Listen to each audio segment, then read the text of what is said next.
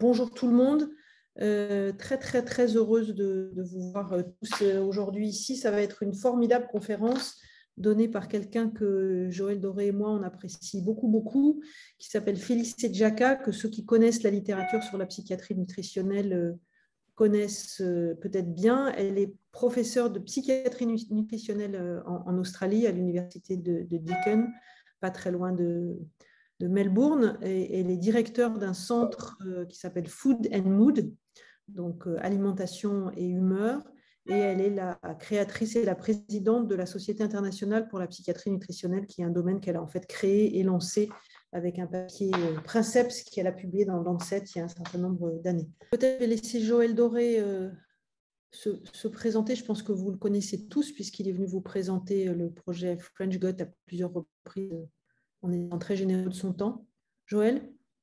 Oui, merci beaucoup Marion. Merci de cette opportunité qui m'est offerte de faire un petit peu le pendant, donner la parole à Felice. Good to have you with us. Marion just introduced you before, and I was just going to say that I'm really honored and pleased to chair the presentation. I'm a research director with INRAE in France, and really I've dealt all my career on the microbiome, and in the recent past, actually over the past 10-15 years, led to work on the gut-brain axis a little bit. Now, just to add one word from what Marion was saying, she explained who you are, Felice. I'll just say that you are among the highly cited researchers, on the top 0.1% of scientists worldwide, and your ongoing research focuses particularly on diet and nutrition as risk factors and treatment targets for mental health and disorders. So again, I'm very proud to be here with you, and I'll pass you the word if you can put up your slides for your presentation on nutritional psychiatry and the microbiota gut-brain axis. It's a great pleasure to be with you. And what I'll do is I'll set the scene. I'll give you a sort of I guess, an overview of nutritional psychiatry. It'll be a very brief overview, but it'll give you an overview of the main studies, the findings, where we're sitting, where the translation is at with nutritional psychiatry. But then I'll go into the work that we're doing now and how this fits with the microbiota gut-brain axis. And hopefully we'll have some time for questions when I finish. So I'll start off. These are just my declarations of interest. So there's two main contexts for nutritional psychiatry. First is that of mental disorders as a leading cause of global disability. And here we're drawing on the Global Burden of Disease study, many years in a row showing that mental disorders are a key cause of global disability. But at the same time, poor diet and its sequelae, including, high blood glucose, high body weight, high blood pressure, it's the leading cause of illness and early death around the world. The cost of the industrialized food system to global health and the environment is upwards of $12 trillion a year. And of course, despite this, we have no effective food policies anywhere in the world that have been successful in mitigating the activities of the industrialized food system. Now, nutritional psychiatry really sits at this convergence between mental disorders and diet. And that means it's sitting at the convergence of the two leading causes of disease burden globally. When we think about mental disorders, of course, many of the risk factors are very difficult to modify. So genetics, early life trauma, life stress, poverty and disadvantage, these are all things that are difficult to modify. So identifying risk factors that are modifiable is really important. Identifying risk factors that have very, very broad population exposure is the other imperative. And of course, diet is something that affects 100% of the population several times every day. So understanding that these two things are linked gives us really important new opportunities for both prevention and also for treatment. So when we think about this field of nutritional psychiatry and nutritional psychiatry research, it's really just only just over a decade old. It's a very, relatively speaking, new field. And as a result, most of the research has, but certainly not all, has been observational in nature and coming from animal studies. But what we do have to date over this last 12 years is now a very, very comprehensive body of evidence from right across the globe, from across cultures, across countries, across cultures, and across the lifespan, that tells us that people who eat a healthier diet are less likely to have or develop depression in particular. And again, because of the recency of the field, most of the research to date has focused on the common mental disorders, depression and anxiety. Now, when we think about this link between diet quality and common mental disorders and depression, of course, we immediately think, okay, so this must be potentially explained by other variables that are common to both. So things such as socioeconomic status, education and income, these are big factors that are linked to both diet quality, mental disorder, and prevalence and risk. Things like body weight, other health behaviours, these are all potential explanatory variables in this association. However, the very, very extensive number of studies have looked at this in quite a lot of detail, and these factors do not explain the relationships that we consistently see. Moreover, reverse causality, where people are changing their dietary behaviours because of their mental health, is not the explanation for the relationships that we see. And there are many, many prospective studies. And here's just one as an example. This is one that I was involved in molecular psychiatry in 2018. So it's a systematic literature and meta-analysis. There's quite a number of these now. And this looks at diet quality measured in different ways. There's many different ways in which you can assess whole of diet, and looks at the risk for depression in these prospective studies. And over again, we see that roughly speaking, there's about a 30% reduction in risk for incident depression in people who have a healthier diet. Really importantly, again, thinking about prevention, this is true right across the age range. So this is particularly important when we recognise that half of all mental disorders start before the age of 14. So again, what are factors we can modify that might influence risk and maybe prevent some cases occurring? And in this light, it's really notable that there are many, many studies that have looked at this in adolescents, young adolescents from many different countries. These are just some of the studies that I've led. Now, when we look, we see consistently, again, similar to the adult literature, that both too much of the ultra-processed foods and or not enough of the healthful foods that are full of fibre and polyphenols, etc., are associated with worse mood outcomes.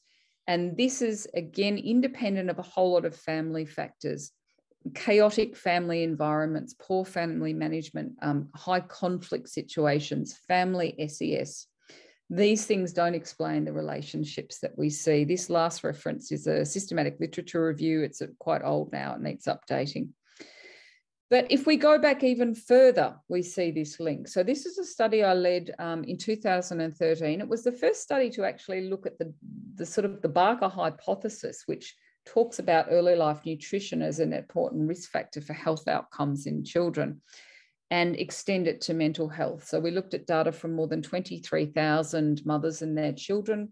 We looked at mother's diet during pregnancy, children's diet in the first few years, and modelled the trajectory of internalizing and externalizing over the first few years of life as a function of dietary exposures in pregnancy and early life. And we see the expected associations that we see in other age groups. This is a nice meta-analysis from colleagues of ours in Norway, bringing together all the data up to 2016, showing again that the data tell us that there is this link between the quality of mothers' diets during pregnancy and the socio and emotional cognitive outcomes in children. Now, these are not huge effect sizes. You don't want people thinking, oh my goodness, I ate junk food during my pregnancy, my child is going to have a terrible outcome. these are small effect sizes, but they are consistent. And again, with an exposure that affects 100% of the population that is modifiable, we need to be really looking at this in more detail. And in fact, with these authors in Norway, we've just published a paper last year looking at ADHD symptoms and diagnoses as a function of both mother's diet and children's diet, and again, seeing these links. So this is an important understanding. But again, this is all coming from the observational literature. We also see these links at the other end of life, and we've generated, we did the first study to show that the animal data that tells us that if you manipulate diet, you have an impact on the hippocampus, the proteins that give rise to neurogenesis, and hippocampal dependent memory and behavior. We saw this in humans as well, such that diet quality was not only linked to hippocampal volume in older people, but it was actually quite a large effect size. And that's now been shown in 2 other much larger cohort studies. But of course, correlation doesn't equal causation. We need to move to randomized controlled trials. It's very challenging doing dietary trials. You can't blind people. It's just one example of the many different challenges. This is our SMILES trial, which has had an outsized impact on the field of psychiatry, despite it being a very small study. And it wasn't designed to be a small study, but it was very, very difficult to recruit for. And I think that part of that is that no one really believed that diet could affect change in a serious mental disorder. But nonetheless, what we did was we recruited people with moderate to severe clinical depression, major depressive disorder. They were randomly assigned to receive either nutritional support from a clinical dietitian or social support using a befriending protocol. And this was adjunctive. Of course, most people were on other forms of treatment. We were only able to recruit 67 people. We aimed for more than twice that and failed to achieve our recruitment targets in 3 years. So we did not expect to see a difference between the groups, but what we saw was a very large difference, such that those in the dietary intervention, approximately a third of them went on to have a full remission of their clinical depression. And again, these were quite sick people. We saw that there was a very close-knit relationship between the degree to which people improved their diet and the degree to which their depression symptoms improved. And, you know, people were able to improve their diet. We see this over and over again. People with mental disorders, given support, are able to make improvements to their diet, and they like the fact that this is something that's under their control, something that they can do for themselves, and they're very willing to do it. The diet we were advocating was designed to be simple and achievable and affordable and accessible. So things like tinned legumes and beans, these are chickpeas, tinned fish, frozen vegetables, things that were very, very easy to prepare and affordable. People believe that a healthy diet needs to be expensive. We did a very detailed cost analysis that was published, and we showed that our diet was actually cheaper than the unhealthy diet that people were eating when they came into the study. We also did a detailed economic evaluation, and we showed that there was an approximate $2,500 Australian dollar cost saving for people within the dietary intervention group because they lost less time out of role. They saw other health professionals less often. So it's suggesting that this had a benefit that extended beyond just their mental health. Now, there's only been a handful of trials. There's been 4 trials to date that have been run in people with depression. The results of those trials have been very consistent with what we saw in the SMILES trial. But when we look at the data, and we know that there are many other trials underway at the moment, so we will be getting more data in hopefully the not too distant future. But what we did do, and this we published in 2019, was a meta-analysis where we looked at all of the studies where there'd been a dietary intervention targeting whole of diet, so not just a single food or supplements or anything like that, where depression and anxiety were not the primary target or outcome, but they did measure depression and or anxiety. And what we see when we look at those data and this is 16 randomized controlled trials, more than 45,000 participants, we see that there is an improvement in diet, in depressive symptoms linked to improvements in diet quality. We saw less of an effect for anxiety, but there were far fewer studies. When a nutrition professional was employed to deliver the intervention, then we did see changes in anxiety. So this is important. It's not nearly as effective to deliver a dietary intervention if you are a psychologist or a research assistant, whereas a dietitian or nutritionist can get these very good outcomes. So, more recently, we can say that diet matters to mental health and it's modifiable. Therefore, it's a really important target for prevention and treatment. And what I haven't done here is mention all of the animal studies, and there's a lot more data out there, but this is just to make it, simple and accessible. We have quite a lot of traction now in the policy space. And remember, again, this is a research field that is only just over a decade old. Our work has been published, cited in more than 80 policy documents around the world, including United Nations, WHO, UNICEF, etc., and country-level policies. And this is a really good example. This was our National Productivity Commission mental health report. For the first time, 2020 lists poor nutrition, along with physical activity, inadequate sleep, substance use, as risk factors and treatment targets for mental disorders. So this is a big shift. An even larger shift is our updated clinical guidelines for mood disorders, clinical practice guidelines from the Royal Australian and New Zealand College of Psychiatrists has, for the first time anywhere in the world, lifestyle medicine essentially as the foundation of treatment. So achieving a healthy diet, regular exercise, sleep, substance cessation, and then calling it foundational and essentially non-negotiable. So then you move on to other forms of treatment and support. This is a really large shift, as you would imagine. But of course, there's also very large translation gap because medical practitioners, psychiatrists, they do not receive any nutrition training or very, very little.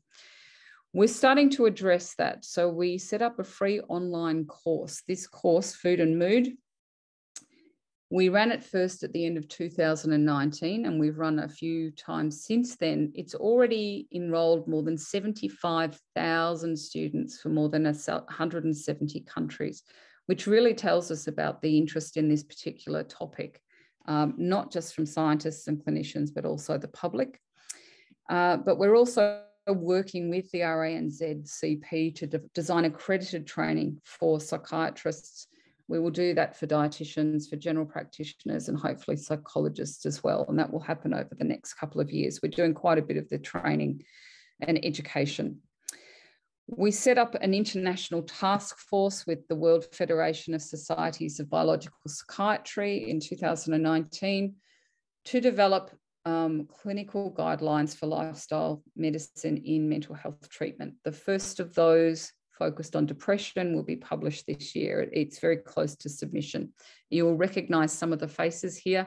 My co-director, Professor Adrian O'Neill, is co-chair, and Dr. Wolf Marks in my team is leading the writing, and these are some of the key people on the task force.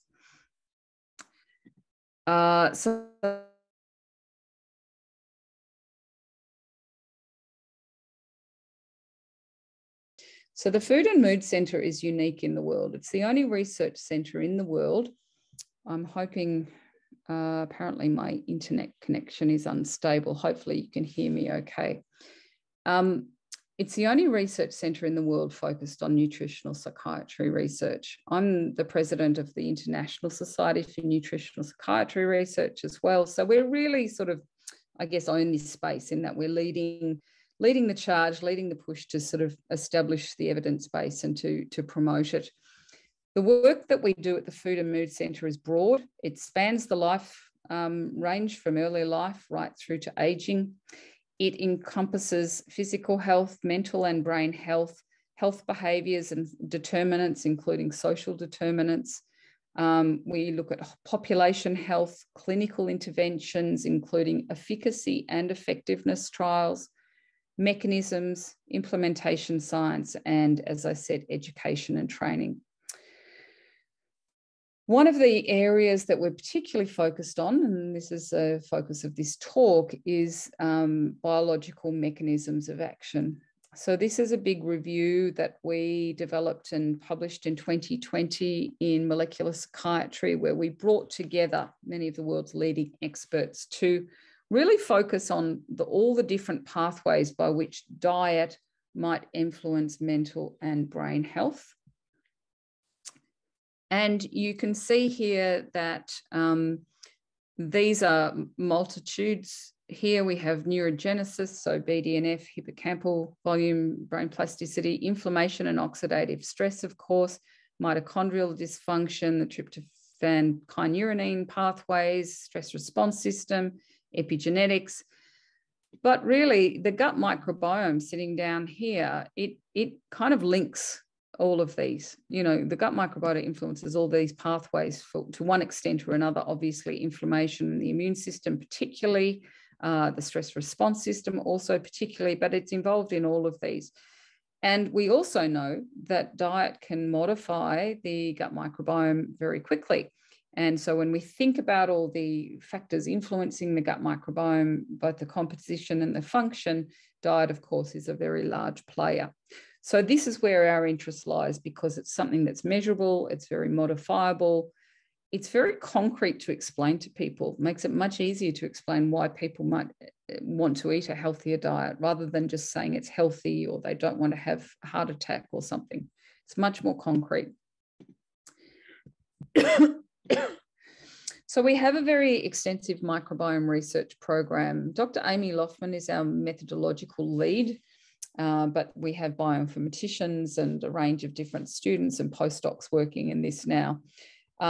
We focus on the infant microbiome and neurodevelopment, oral microbiome and brain health, and I'll talk about all of these, clinical trials and epidemiology.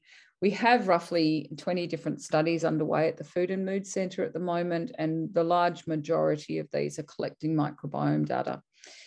We also have a big focus on methods and ensuring gold standards. And we also set up the Australasian Human Microbiome Research Network, which is very busy and very active. Now, because of COVID and because our Food and Mood Centre is only relatively young, it was only set up in 2017, myself and 2 PhD students, and we are now in that time between 2017 and now, even with the global pandemic, we've gone from myself and 2 students to 50 people. We've just added another 3 in the last week. So we're growing very, very rapidly. But many studies were put on hold because of COVID. And that's the same for research centres across the world. And this means that I have few data to present because many of our studies are actually underway as we speak. But we do have some data, and this is a really important, very large systematic literature review that we published only in the last couple of months in molecular psychiatry. It's the largest to date. We wanted to see whether there were differences between people with and without major psychiatric disorders, so depressive disorder, bipolar, and schizophrenia. And then whether, if there are differences seen between those with and without mental disorders, whether there are commonalities across the disorders in gut microbiome differences, and particularly whether these can be linked to pathogenesis. Because, of course, in psychiatry, we lack biomarkers for diagnosis, for prognosis, for targeting. And these biomarkers are the holy grail in psychiatry. So this was what we set out to actually look at. And what we saw, and we're again being quite brief, but we didn't see evidence of differences in alpha diversity between those with and without a mental disorder. And alpha diversity is a measure of sort of, how many bacteria, and it's often used as a shorthand for the healthiness of the gut, but the data are a bit equivocal about that. But what we did see pretty consistently is that there were differences between people with a mental disorder and without a mental disorder. And when we look specifically at different taxa, what we saw was consistently across depression, bipolar, and schizophrenia, we saw increased presence of, or increased abundance of lactic acid producing bacteria and GABA producing bacteria, and reduced butyrate production, butyrate producing bacteria, or bacteria that have the functional potential to produce butyrate, which is anti-inflammatory. It's really important short chain fatty acid produced by the microbiota that influences immune function. And of course, we know that the immune system is very closely involved with mental disorders in a bidirectional way. And GABA, of course, we see this in mental disorders. This is very interesting, though, because lactobacillus is often, well, it's considered a probiotic, as in it has health properties. But we also know that people with mental disorders very often have elevated lactate and lactic acid. And so we don't actually understand why this is the case, but the fact that it was consistently observed across the disorders, I think, is starting to point to some mechanistic pathways that can be further interrogated.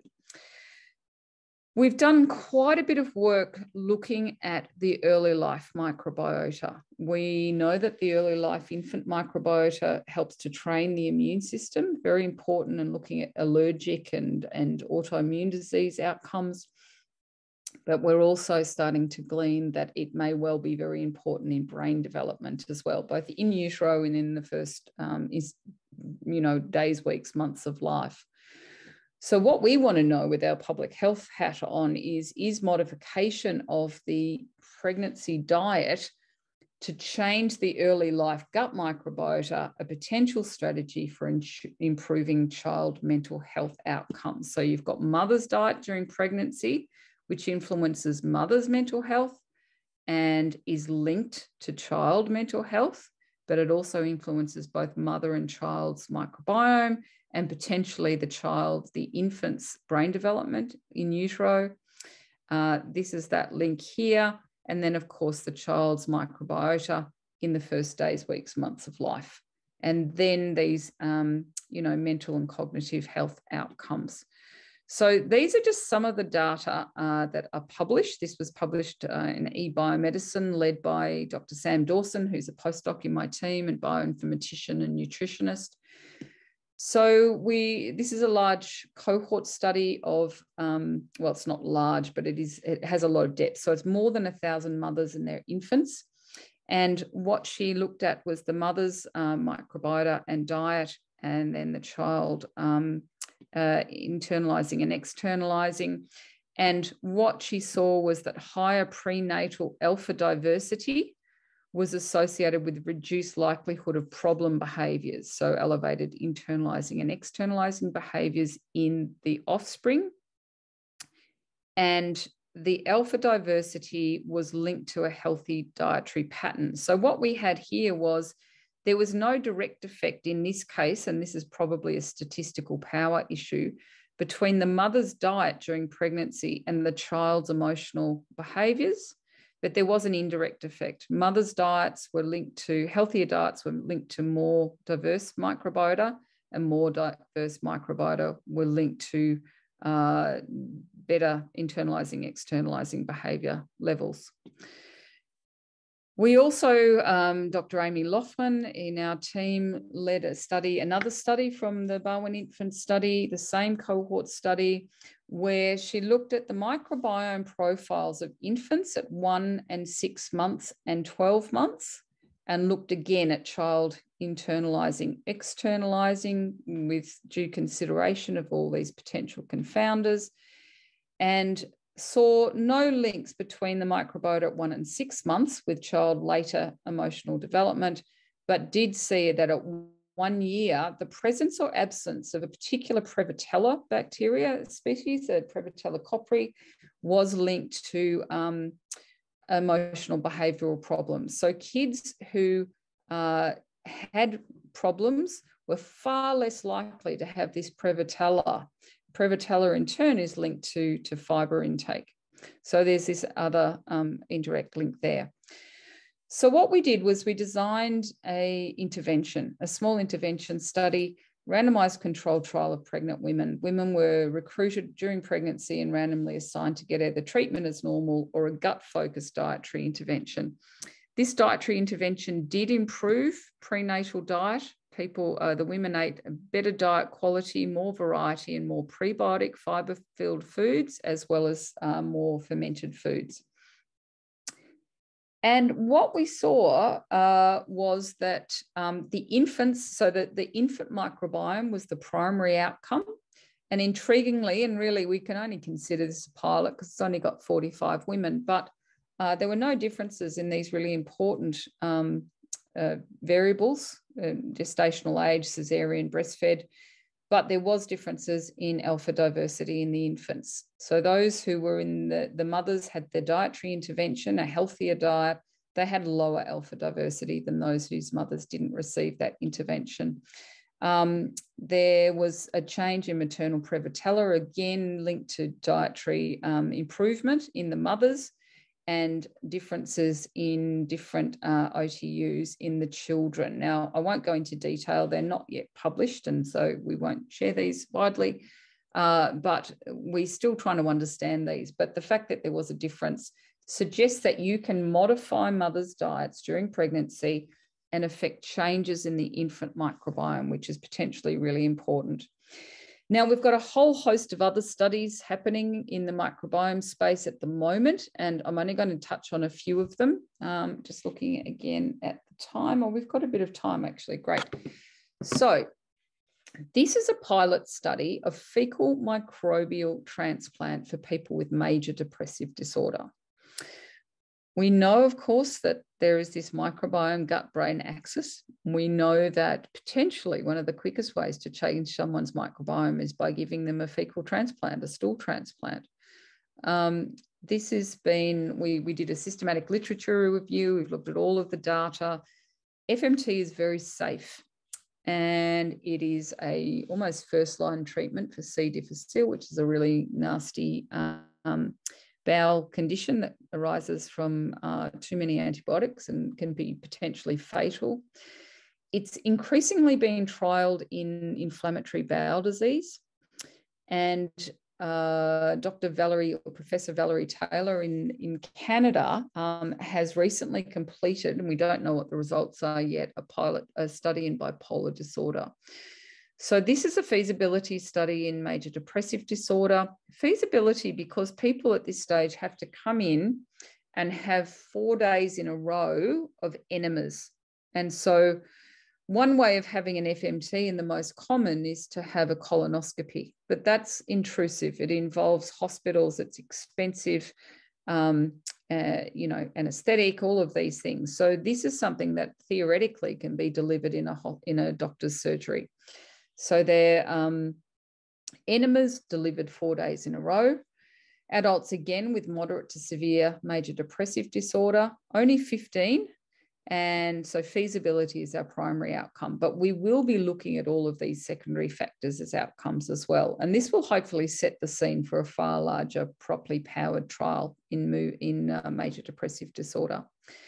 We're also just about to start an interesting study of fermented dairy versus a placebo fermented dairy in 40 women, where we'll be using MRI and mass spec to look at a whole host of brain imaging endpoints, neurotransmitters, brain metabolites, blood biomarkers, inflammation and oxidative stress, BDNF, cognitive outcomes, cognitive performance, depression and anxiety, and we'll do shotgun sequencing on the gut microbiota as well.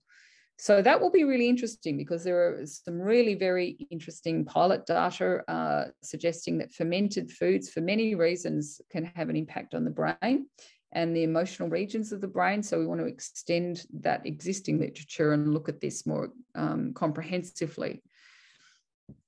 This is another study where we're looking not in patients with a mental disorder, but people living with obesity, comparing the effect of a low energy diet, a very low energy diet that's based on whole foods compared to one that's based on very, very processed foods. So these would be like those weight loss shakes and bars that people eat. compared to real food with beans and vegetables and things like that. And the primary outcome is the metagenomic profiles of the gut microbiota, but we'll also be looking at a range of other outcomes. So this is really testing the hypothesis that there will be a measurable difference on these key biomarkers of two different forms of a calorie equivalent diet. They both have the same sorts of nutritional profiles from the point of view of vitamins and minerals, energy, but they are very different in their composition. And one is very, very processed and one isn't. So this is a really interesting way to test that hypothesis. We're also doing a nice study of people with IBS and anxiety and or depression. So they're very commonly co-occur. And this is like looking at whether we can actually tackle both, but with a Mediterranean style diet. So this is being led by Dr. Heidi Stugaker in our team, who's one of the world's leading experts on diet, the gut and IBS.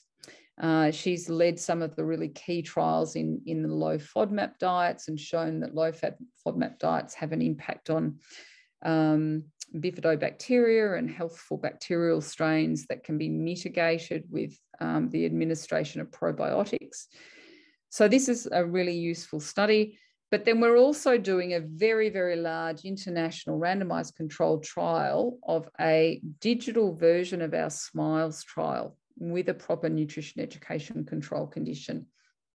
That is also about to start, and we'll also be collecting at least 100 stool samples from participants in that study, but the whole sample size will be closer to 1,000.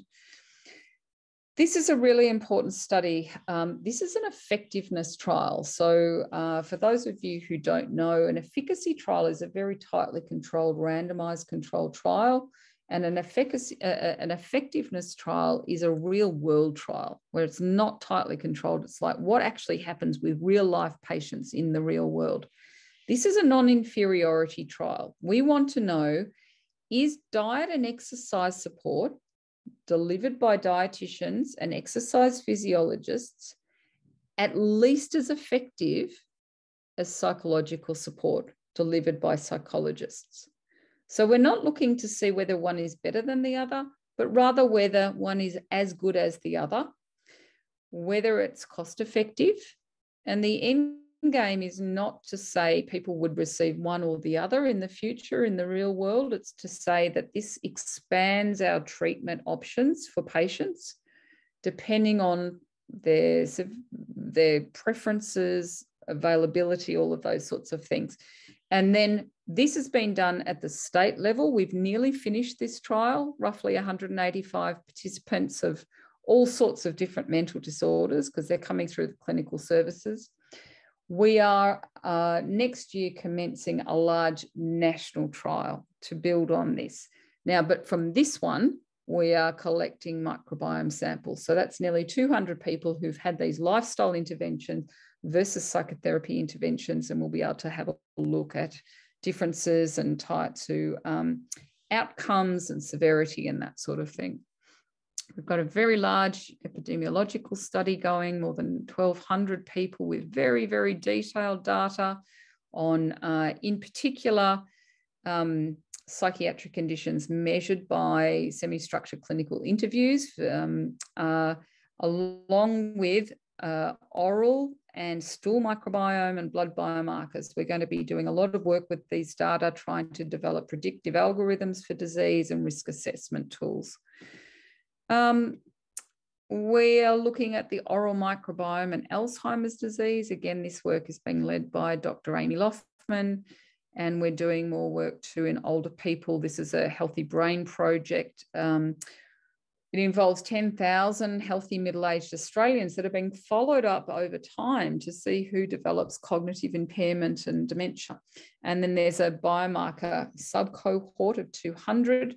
And our work will investigate microbiome differences amongst people carriers of ApoE4 and non-carriers, look at the microbiome signature of Alzheimer's disease, and look at whether changes in the microbiome or microbiome-related factors mediate any relationship we see between diet and other lifestyle factors and the risk for Alzheimer's disease and related biomarkers. So this is an interesting study that's underway as well, long term. Now, if you want to know a bit more about this, you can read, this is a book that I published a while back now, but it gives you a sort of a good basis and grounding in nutritional psychiatry. This is a book that my husband and I published 18 months ago now. It's aimed at kids, but also, of course, their parents and teachers. And the thinking behind this is that we've had public health messages about the importance of healthy diet for 20 odd years, and it's made no difference. In Australia, fewer than 5% of people eat according to the dietary guidelines. Less than 0.5% of children eat the recommended intake of vegetables and legumes. Australian teenagers eat an average of 7 serves of junk food every day. If you make your public health messaging around food linked to obesity, it's just pointless. It's stigmatizing. It doesn't work. People don't respond to it, and they can't lose weight, or if they can, they put it back on again for all sorts of complex reasons. If it's something to do with, well, eat well, or one day you will have a heart attack or cancer, that's too far in the future. It doesn't change behavior, particularly for young people. If you say, actually, what you eat now will within hours affect the gut microbiota, or for kids, the zoo in my poo, and that will translate to changes in your physical and mental health, potentially very, very quickly. This is concrete, it's immediate, and people respond, and it prompts dietary behaviour change. And this is what we've seen, and we want to leverage on this. So this book is really fun. It's designed for kids because they like talking about poo. If you'd like to know more, this is our International Society for Nutritional Psychiatry Research. We had a fantastic conference in London at the end of 2019. That was incredibly well attended and just a wonderfully successful conference. And then we hit lockdown. And so our next conference will be in Australia in 1 year's time, so in March 2023. But Dr. Wolf Marks in our team is leading up a very active and engaged early career researcher committee. There's a lot going on, webinars and seminars and all sorts of things. So please do go and join up if you're interested in this. This is just some of our team. We are, as I said, close to, well, more than 50 now, but these are just ones that were available on a particular day for a photograph. There's Professor Adrian O'Neill, who's joined me this year as co-director of the centre. So I hope you found that really interesting. Please do go to the Food and Mood Centre website if you'd like to know more. There's a lot of information and resources on there, a lot of blog posts, these sorts of things. And you can look at my Google Scholar profile if you want to see more of the studies. And I hope that you found that really interesting. So I'll stop sharing so we can hopefully have some time for questions. Thanks very much, Felice. I'll take the word and say that it was really fascinating presentation and very impressive altogether results and ongoing research and programs and trials. So thank you very, very much for all that. I think I'll take a few of my long list of questions and then open the discussion for other people, obviously not take every time we have, every minute we have left. But the first thing I want to ask is, you say Australia is leading the push, and it seems to me much advanced in your field of research. So I wondered whether it's a Jacka effect or whether you have other explanations for this in view of the massive inter-country differences that we have in management of mental disorders overall. It's me. And that's not a boast. It's just simply to say that this has been, I guess, my passion and my life's work. So I've put a huge amount of work into it over the last 10 to 15 years. And because of that, so I founded the International Society. I put together the Food and Mood Centre. I've led all of the seminal studies in the field, and that was because of personal passion. And I think that that's true in any area of science or change is that you will have one small group of people who are really, really passionate about something, and that drives the change. But I'm tired now. And so now I'm really trying to build a much bigger team and a much stronger foundation, so that it's just not me trying to change things, but actually really building something. And this is where the society comes in, and we now have, you know, a real growing body from right around the world who are working on studies. But because it's such a new field, many of those studies are still underway and, of course, affected by COVID. But we know that in Australia, the clinical guidelines, that was a really major breakthrough. We know that the UK government and Public Health England are looking at all of the work we're doing in nutritional psychiatry and the work that others are doing all around the world, and looking at how this might influence the NICE guidelines. We have, I think, the Canadian clinical guidelines for mood disorders also have certainly exercise and I think diet in there as well, just not to the same very explicit degree. So this is changing. But what we need now is more and more research. And I think these effectiveness trials where we go, okay, how do we get this into the real world? And does it work when you do it in the real world? How do you get behavior change in diet? Because it is one of the most difficult things to do, particularly in the context of the industrialized food environment, where these foods that are deliberately designed to interact with the reward systems of the brain are everywhere. They're heavily marketed, they're very cheap, they are ubiquitous, they are socially normalized. So how do you change individual behavior when you're trying to push up against that? That's the challenge. Okay, thanks. I had this question on the possibility to document benefits of lifestyle changes. It seemed complicated, but what you are saying on the type of trials that are best adapted is really interesting. Now, concerning the SMILES diet, you highlighted that it's cost saving when compared to the baseline transformed food diet. So I do understand this in terms of medical economics, as you illustrated, but for food, this is not the perception we have, I'd say, in France and maybe in Europe. It seems to be better food is higher cost.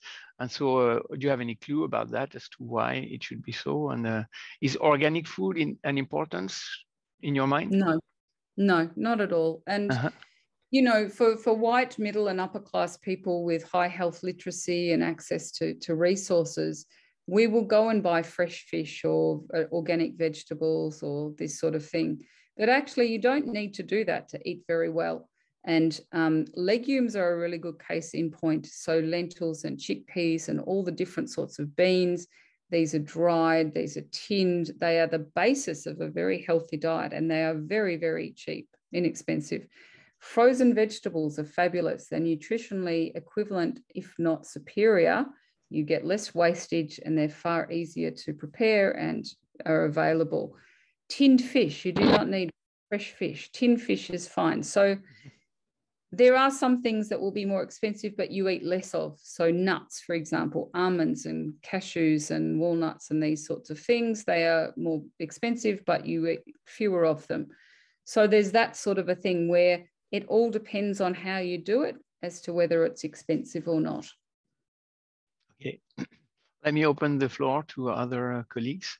And I would say we have Marion in France, so let's hope that she gets followed by hundreds of people like you are, and we get moving things in France as well. Marion, you wanted to raise your hand.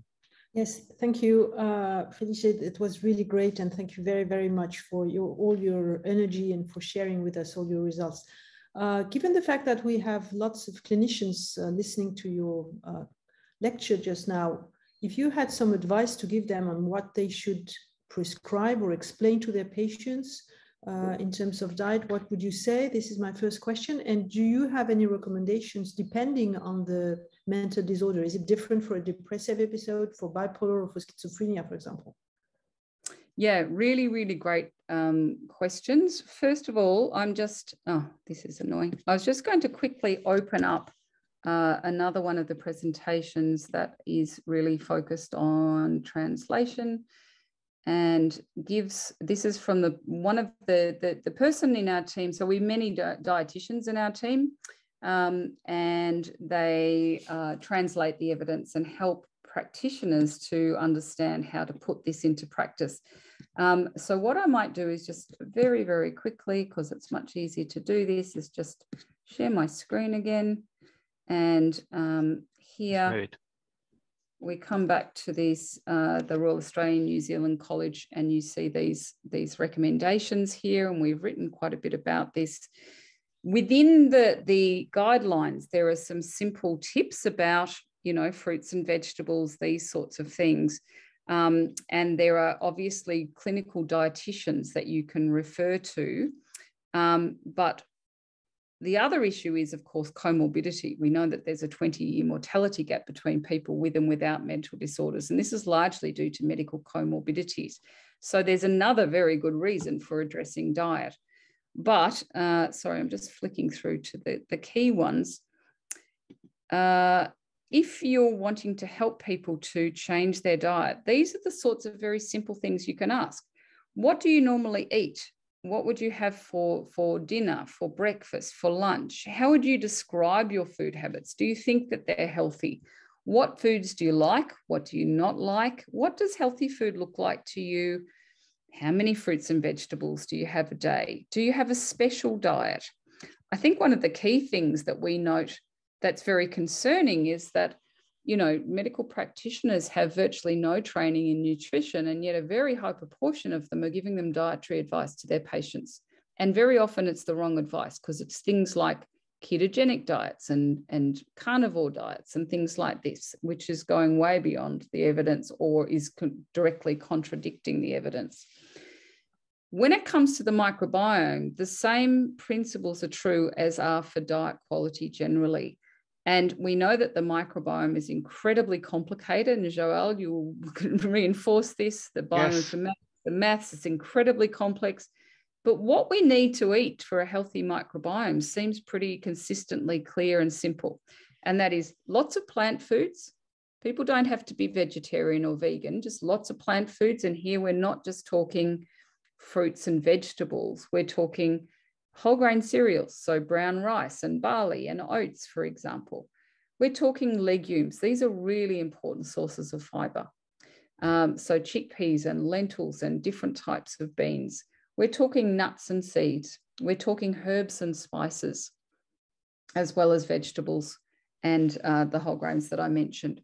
So lots of plant foods, diversity of plant foods. The more diverse your plant food intake, the more diverse your microbiota, and this seems to be a healthier microbiota.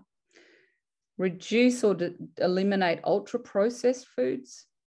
And we think that having some fermented foods is probably beneficial, although the evidence is yet too early to say that for sure. So they're the principles. Lots of plant foods, diversity of plant foods, avoid ultra-processed foods, and have some fermented foods. And they're things like yogurt, kimchi, sauerkraut, these sorts of things, kefir. So they're very simple principles. And when we look at the data from right across the world, there's no one type of healthy diet. There's, you know, healthy Norwegian diets or Japanese diets or French diets or, you know, Chinese diets.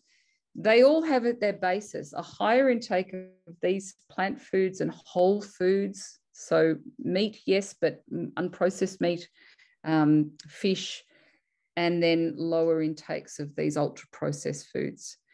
And these are consistently associated with better mental health. Whether there are specific diets for specific conditions is a completely unanswered question. Now, there are various hypotheses around mitochondria and bipolar disorder and glucose metabolism in schizophrenia that makes us want to test a healthy version of a ketogenic diet in these disorders. And here we're not talking about an Atkins diet, which is all saturated fat and animal foods. We're talking about diets that are still very high in plant foods and fish and olive oil, but they achieve ketosis. Now we're trying to run and have again affected by COVID, but a pilot study of this form of a healthy ketogenic diet in people with schizophrenia that we're doing in Finland. and we're just starting the work to do something like this in bipolar disorder. But it should be said that the evidence for this is completely lacking. Ketogenic diets can be really dangerous. Like I'm talking serious medical events. They have to be very strictly overseen by a dietitian. And they are not diets to just be randomly suggesting that people adopt, because they are often very, very low fiber diets, which is, of course, the worst thing you can do for your microbiota. So you need to be doing it very carefully. So at this stage, the principles and all of the evidence says a diet that is a Mediterranean style, meaning it's high in plant foods, high in olive oils, healthy forms of fat, and low in junk and processed foods is the one to adapt, but it can be, you know, in line with whatever the cultural preferences are. Thank you very much. That was very clear and useful. I suspect people are not asking questions because of the English maybe. So if you want to write a French question in the chat, I'm sure Joël and myself, we can easily translate it. Yeah, you'll stop us, Marion. I can spend many more minutes asking questions, so I'll address one right now, and people can also raise their hands with the tool.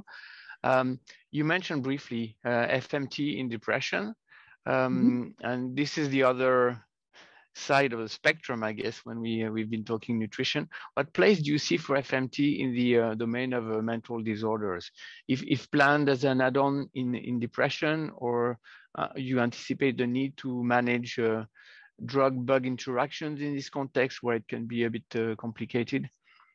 Good question. No idea. Okay. It's just so early. I mean, we just don't know really what the impact will be. And this is why we have to do these initial studies. We've really got no idea. Okay. And we don't know things like the dose. How often do you have to administer this? Does it need to come along with a special diet? Yep. Like, do you need to pre-treat with antibiotics or with a bowel preparation first? All of these things, we have no idea. We're just so early on in this that we really don't know. But I mean, it's certainly true, Joël, that a person's microbiome seems to be very important, how they process medications. Medications interact with the microbiome. I mean, every medication does. The differential effects on the microbiome of different types of medication is another completely unexplored area. I mean, the fact that antibiotics, like a broad spectrum antibiotic, in general, the fact that antibiotics have been so overused in clinics and also in the food chain is enormously problematic. And many people think that this is the reason, or at least a good part of the reason, why we have an obesity epidemic globally and an epidemic of allergic and autoimmune diseases, because we're knocking out people's microbiome at the start of life when their immune system is developing. None of this has been proven yet. It's all speculative. But then you have other particular cases such as minocycline, which is an antibiotic, but it seems to have antidepressant properties. So it may not be as general as all antibiotics are bad. There may be targeted ones. They may be targeting particular pathogenic bacteria. But the field is so young and it's just so complex that, I mean, I think we'll be looking at this for the next 100 years. Okay. I still don't see any hands raised over the 80 people attending. So I'll have one more question. I like the way you differentiate direct impact and indirect impact, but that was more diet to the newborn or the infant. I would like to challenge a vision I have among indirect triggers. I envision that the microbiome will play with permeability, gut permeability, that is, will play with inflammation, will play with oxidative stress. And I saw that these are among the, indeed, the triggers that you're addressing in terms of mechanistics. Would you have a vision of what could be the priority one in terms of a potential alternative or combinatorial target with the microbiome among permeability, inflammation, oxidative stress, for example? Good question. It relates also to the fact that we see that there are many or a high prevalence of gut symptoms in many of the mental disorders. And so for me, that comes together basically. Absolutely. And I think that there's just so much to unpack. And, you know, I'm going off to do this course in 2 weeks in Venice with John Cryan is convening this microbiota and the brain neuroscience advanced course. And I will come back and I'll be able to answer this question probably far better. But I think it's really unknown. And I mean, when we think about, just for example, these very demonstrated relationships between diet and brain plasticity, we see this over and over again in the animals via impacts on BDNF and neurogenesis. Yeah, okay. And then we see in humans these relationships between diet quality and brain hippocampal volume. But we don't know, is that direct? Is it indirect via the microbiome? How is this working? I mean, the immune system is the obvious first port of call when we think about, you know, the microbiome, and whether that's due to the inflammatory, what's going on in the gut and the impact on gut permeability. That's one thing, but it may also be working through different pathways, through metabolic pathways and things. Well, I certainly don't know as yet. I might find out in this course that more is known than what I know. But at this stage, I don't think we know. And it may differ for each person, you know. I see Gassen is willing to ask a question. Can you and then maybe put up your microphone? Yes. To stop after that question. Yeah, it will be the last one. Very quickly. Hello, I'm just a psychiatry resident in Albert Chenevier.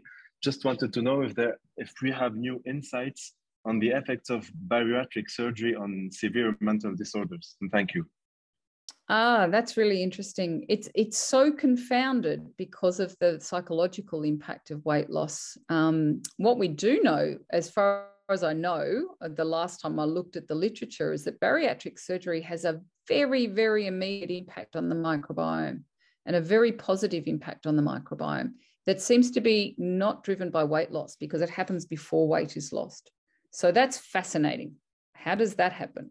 It's the same with bariatric surgery. It seems to really address type 2 diabetes before there's even been weight loss. So I think, again, this is really complex stuff we're talking about here that we don't really understand. How the whole digestive tract and the brain talk to each other is just so complicated. But I think bariatric surgery can really help people from a psychological perspective. If it improves the microbiome, there's every chance that it may also improve psychiatric outcomes for that reason. But I don't know that that's been looked at yet. Thank you. Thank you. I'll leave the last word to Marion. Please, go ahead. Okay, no, well, I can only thank you very, very much for all these informations you shared with us, including some non-published work on the impact of the diet on Shannon diversity and the specific taxa in the infants. So that's already fascinating upcoming information. So thank you very, very much, Felice, for all that. Thank you. It's a great joy, and I will hopefully see Marion and maybe Joël later on this year in Vienna, and maybe also in Paris, which would be great. Yeah, cool. Great pleasure. Thank you very much, and congratulations with all the hard work. Thank you so much, Marion. Thank you, and I hope you have a good day. Sleep Bye, well. everyone. Bye-bye. Bye-bye.